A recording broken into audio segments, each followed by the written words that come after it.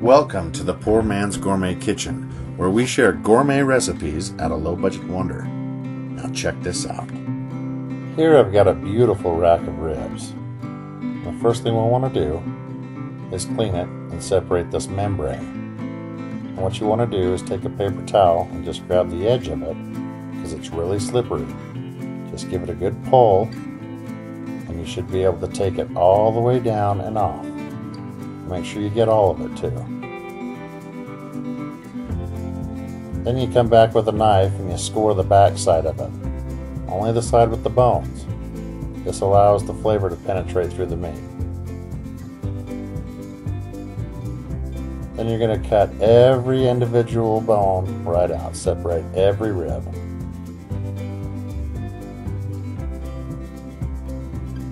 And once you've got a good pile like this, you can start poaching. This is going to take about 25 minutes. Make sure everything's underneath the water and bring it to a boil. Then you'll start to see the blood separate like this. It's no big deal, that's normal. But what you're looking for is the color on the end of these bones. You want to make sure with your fingernail you can't scratch out any more red.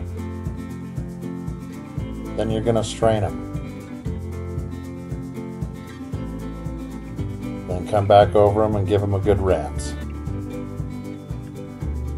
Now here's our ingredients: cilantro, green onion, soy sauce, Michoud cooking wine, chicken broth.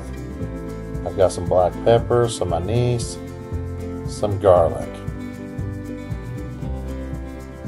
And what we're going to do is go right over the top of that with the chicken stock first. Fill that all the way back to the top. Then a little bit of soy sauce. Throw in that bunch of onions, that cilantro, some pepper, that Michoud cooking wine, and that anise. You can throw some ginger in there as well if you'd like. We'll just go with the garlic. Get that down in there. And then come back about every 5 minutes and give it a good stir. Make sure none of the ribs are burning on the bottom. It's going to take about an hour to fully cook and infuse this flavor. I like to throw in a little bit of sugar, and this is optional. Just like my ribs to be a little sweet. Also a little sesame oil.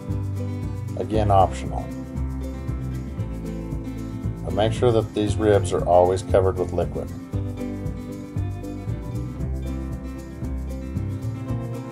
Now what you're looking for is this meat. When it's trying to separate from the bone, you don't want it to fall off the bone. You want it right before it does. And you can pull every one of these out, throw them on a pan and pull them off. Now if you'd like, you can eat them this way because they are delicious. Or you can wait till the next step. Either way, at this point, they're good to go. And this rib broth can be saved too. This stuff is excellent in wonton soup. All you do is strain it like this. As you can see, it's got a real nice color to it. Trust me, that flavor's great. And now the next step, all you got to do is drop these in a fryer. Put them in for just a couple minutes. And in the meantime, you want to mix a little bit of sugar and some 5-spice powder. If you don't have 5-spice powder, you can just use cinnamon. And there's your ratio.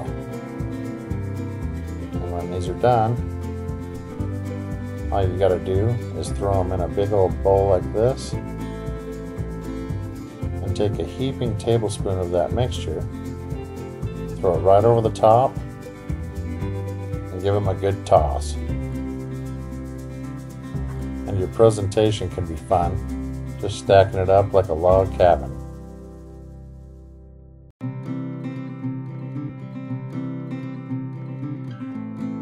And of course, our sugar and 5-spice powder. And there you have it.